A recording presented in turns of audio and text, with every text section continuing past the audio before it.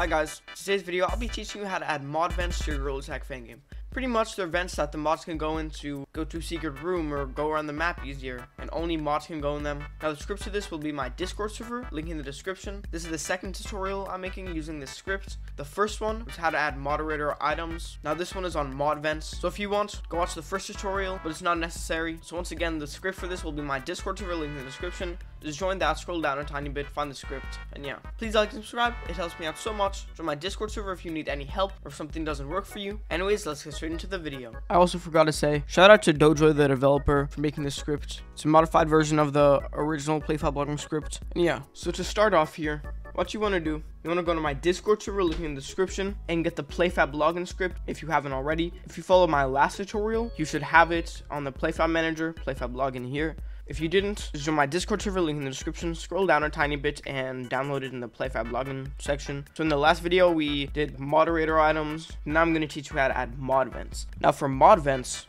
it used to be a lot harder to do, but now it's easier with this script because this is a modified script of the original Playfab login, and this has a disable items. So pretty much it takes an item that's already enabled and disables it, because that's what happens for mod vents. So what I'm gonna do, I'm gonna make a test mod vent, you know. So this is a mod vent. To make it look better, I'm just gonna add gray on this. In your game, this vent would be blocking the actual vents that you can walk around in. Just imagine there's vents here that you can walk around in, but this just blocks it off. It's the vent cover pretty much. In your game, you'd probably have multiple mod vents. So I'm just gonna right click and make a new empty game object and just call it vents.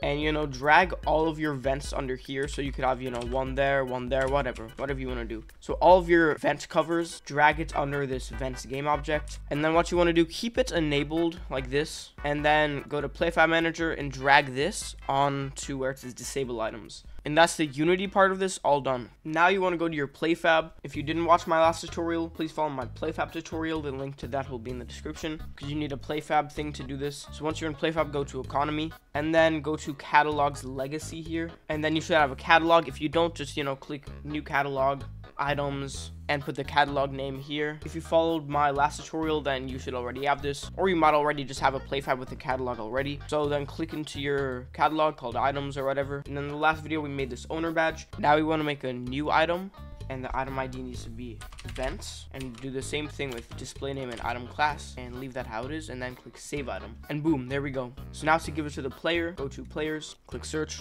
click on your player, and then go to inventory legacy, and then we already gave this one the owner badge, so then click select item here, make sure it's selected your correct catalog. So then click select item and do vents, and then grant item, and now it should all be working. So now back in Unity, right now as you can see, the vent is enabled, but now if we click this, we start up the game, the whole vents game object is disabled here, as you can see, and works perfectly fine. So if you were a normal person, the cover to the vent would be visible, so you can't go in the vents. But if you're a moderator or owner or something, it'll disable.